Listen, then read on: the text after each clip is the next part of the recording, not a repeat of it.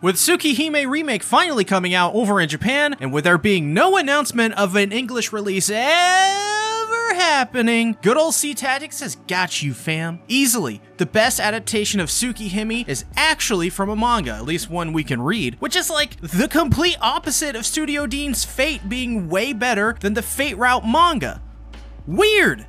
Anyways, this manga was actually my introduction to the world of Tsukihime, and then it was the anime, and finally the visual novel. Yes, I am actually mentioning the anime here because I did a video on it, which you should check it out. But it wasn't until recently that I was able to even play through the Arcade route, and let me tell you, it isn't nearly as good as this manga. Many of the issues I had with Arcwade's route in the visual novel seem to be completely fixed or just non-existent in this adaptation. This is an oddity, as you'd think the source material would be more well-rounded, but that's just not the case at all. And I do want to preface before we go any further that I am a huge fan of Tsukihime and its visual novel routes. But to be fair, some stuff hasn't aged well at all. Nasu's writing has always been known to be overindulgent, wordy, and freaking long from time to time, but also so fucking great. But that insane amount of detail is what makes Nasu's writing so good and immersive. What's good about this adaptation is the manga doesn't cut out details. Instead, taking advantage of the medium of manga, Sasaki keeps a lot of detail by adding it in visually, and thus is able to cut down on dialogue and present a well-paced experience. All in all, they didn't have to sacrifice much of the overall experience that Tsukihime offers. And on top of that, with its superior art, creates a favorable presentation over that of the original visual novel. Some more examples of changes I enjoyed were Nervinksur, I think, becoming Narrow Chaos. It's a small change, but the dude's original name looks like what happens when you drop a whole gallon of LSD from a milk jug. Other than that, Narrow Chaos, while being an equally cringy name, is way better than Nervinksur, or however you pronounce it. I mean, he does live up to his name. He pretty much kills a hotel full of people. If that isn't chaos, then I don't know what is.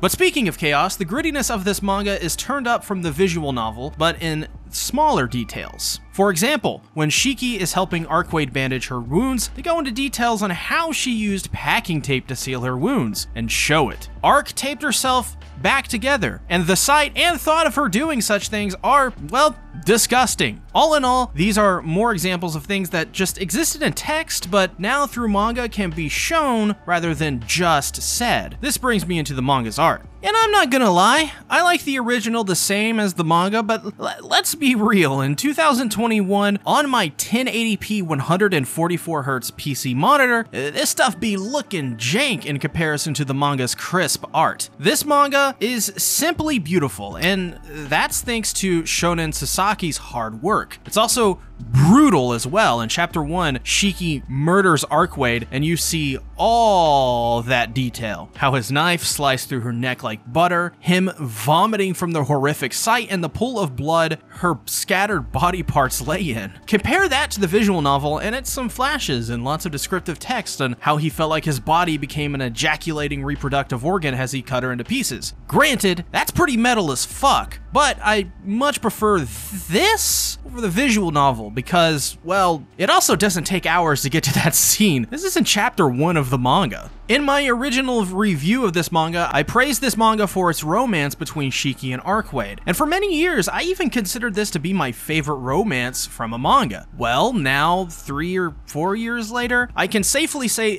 this isn't the case. But in terms of Nasuverse, it is still my favorite. The pairing of Shiki and Arcade is fun. The juxtaposition of having such a serious and edgy character like Shiki with the lighthearted vampire princess who can be quite edgy herself, but also kind of a dumbass, is a pretty good one. Though I will say that there are some things here that I think don't work anymore. For one, Shiki's age in comparison to Arcade's is rather strange to me these days. Shiki is a high school student and Arcade is 800 years old, so there's just kind of a weird disconnect there for me. And it's not really just because of the age gap, it's just because he's a high schooler, he's not even fully grown yet. As well, these two fall in love pretty quickly. 10 chapters into the manga and Arcade is already starting to wonder why she's cooking Shiki's food in the morning. It goes further. When she trusts him immediately, I wonder why she feels weird around him. It's small things like that where the pacing of this manga also works against it.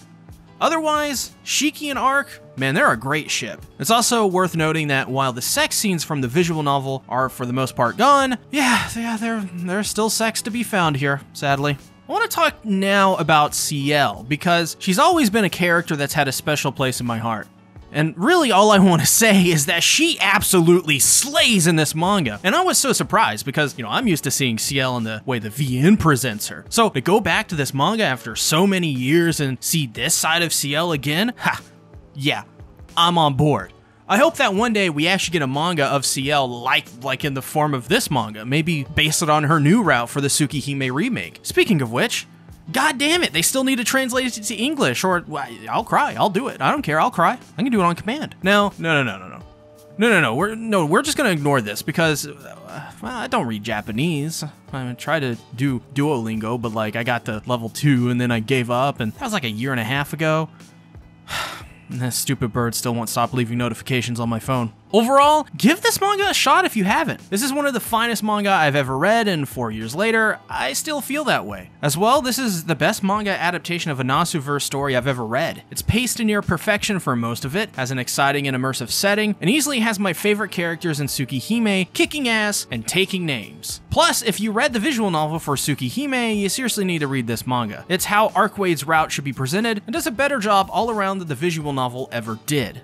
So please go and read this wonderful manga. But before you leave, please support the SeaTactics by considering becoming a patron or channel member to get your name on the board. As well, you can further show support by buying merch from my Teespring or simply sharing out my videos with your friends, or even more simple, joining my Discord server and becoming a community member. Thank you for watching. Bye-bye.